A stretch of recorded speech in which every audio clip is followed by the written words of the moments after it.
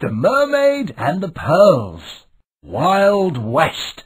The Princess and the Fairy. The Lost Treasure. It was Mermaid Bella's birthday, and she was given a beautiful pearl necklace. To celebrate her happy day, she went swimming in the deep waters with her friends. Then, suddenly, a big boat with a fishing net appeared from nowhere. Oh, they swam away to avoid the net, but in the hurry, Mermaid Bella lost the necklace. Mermaid Bella was very sad to lose her birthday present. "Oh, it's not fair," she cried. "I've got to find it." Mermaid Bella went back to where she thought she'd lost the necklace. The necklace wasn't there. Mermaid Bella didn't know where to look. Can you help her decide which way to swim? Mermaid Bella was struggling to swim through the algae. As she swam, she saw a clownfish passing by. Mermaid Bella told him that she was looking for her pearl necklace. "I saw a purple octopus wearing a pearl necklace," said the clownfish. "He lives by the rainbow caverns." The clownfish offered to take Mermaid Bella to where the octopus lived. Mermaid Bella arrived in front of 2 different-coloured caverns. "Click on the cavern where you think the purple octopus lives."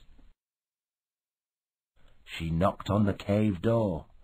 "Let me sleep. Go next door," said a very sleepy eel. "Click on the cavern where you think the purple octopus lives." The purple octopus came out with lots of jewellery all over her tentacles.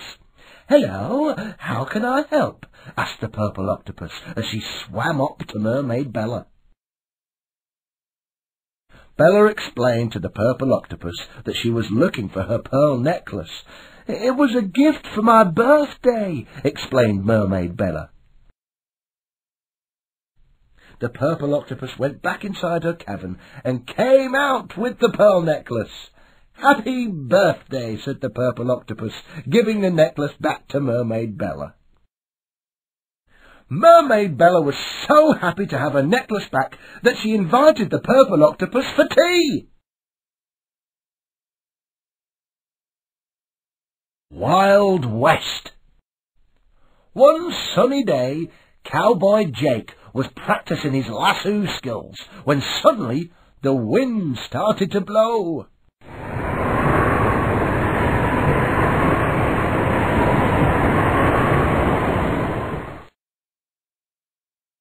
The wind started to blow so hard that he couldn't stay outside. Cowboy Jake ran back to the ranch.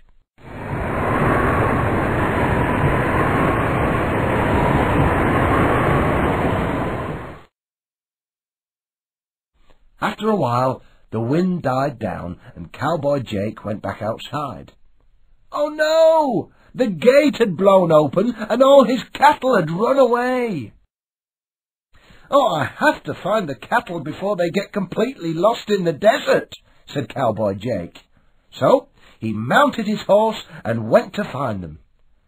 Can you help Cowboy Jake find the cattle? Should he ask the wild horses or the eagles? On his way, Cowboy Jake spotted some eagles flying overhead. "Oh, can you help me find my cattle?" he asked.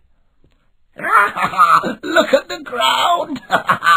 squawked the eagles as they flew away. Click on the footprints you think Cowboy Jake should follow. That's a bird's footprint. Try another one. Can you hear the cows mooing?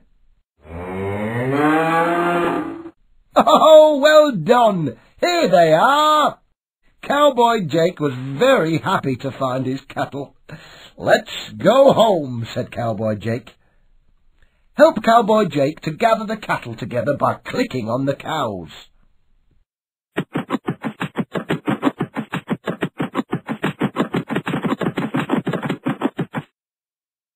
Cowboy Jake was very happy and whistled as he took the cattle home.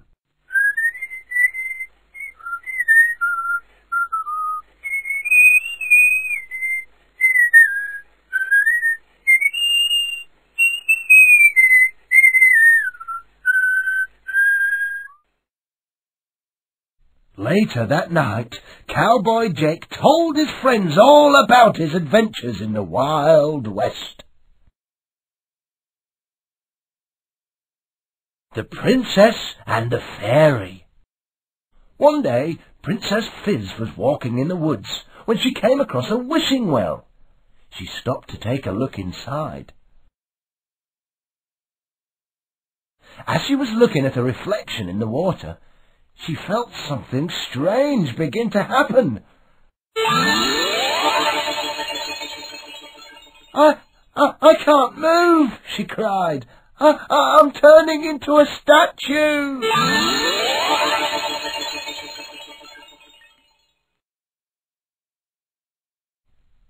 A rabbit who was sitting by the well saw everything that happened to poor Princess Fizz. He decided to go deep into the woods to ask the Wood Fairy for help. Click on one direction to help the rabbit find the Wood Fairy. A mole popped his head up from the ground. "Can you help me get to the Wood Fairy's house?" asked the rabbit. "Just follow my molehill," said the mole. The rabbit was very happy and hopped off to the Wood Fairy's house. When the rabbit arrived, he told the fairy everything that had happened. The fairy listened carefully and then picked up a magic bag and followed the rabbit back to the well. In the meantime, it started to snow. "Quick!" called the rabbit. "We should hurry before Princess Fizz is covered in snow and we can't find her." When they arrived at the well, the snow had started to fall heavily and everything was white. The fairy opened her bag. "Click on one of the magic wands to set Princess Fizz free." "Oh dear, that's not the right wand," said the Wood Fairy. "Try clicking on the other wand." "Click on one of the magic wands to set Princess Fizz free." "Oh, look, the sun has come out," said the rabbit, as the snow started to melt, and so did the statue. Princess Fizz was free. The princess was so happy that she invited her new friends to a big party in her castle to celebrate.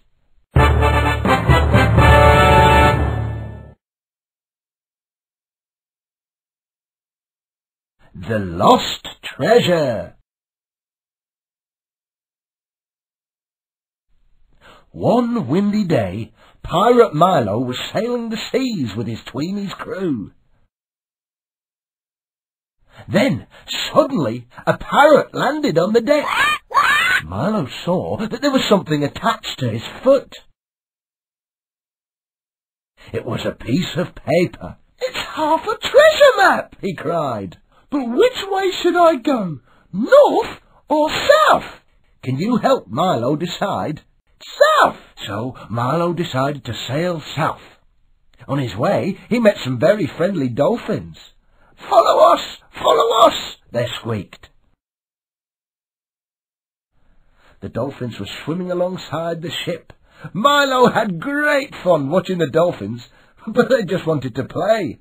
They didn't know where the treasure was. Should Milo sail north? Click north if you think he should. North?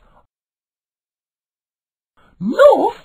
So, Milo decided to sail north. On his way, he met some very friendly seals who were a bit hungry. When the king of the seals saw that Milo had some fish, he asked them for them in exchange for directions to the treasure. "Fabberoonie!" shouted Milo as he steered the boat in the right direction. "We're on our way to find the treasure!" Milo sailed along and finally came across 2 islands, but he didn't know which island had the treasure. Click on the island where you think Milo should go. When Milo landed on the island, monkeys jumped into the trees and threw coconuts at Milo and his crew. "Go away! Go to another island!" they screamed. Click on the island where you think Milo should go. "Ahoy there!" said Milo as he landed on the island. "This must be the right island. It looks exactly like the one on the map." Milo was following the directions on the map until he arrived in front of a very peculiar tree. Milo took 3 steps to the right, turned left, and walked 4 steps forward. "The treasure should be buried here. Let's dig it up," he said. Finally, they uncovered an enormous old treasure chest. Milo opened the treasure chest. Sweet-a-rooney! Milo and his crew were very happy to have found such a tasty treasure.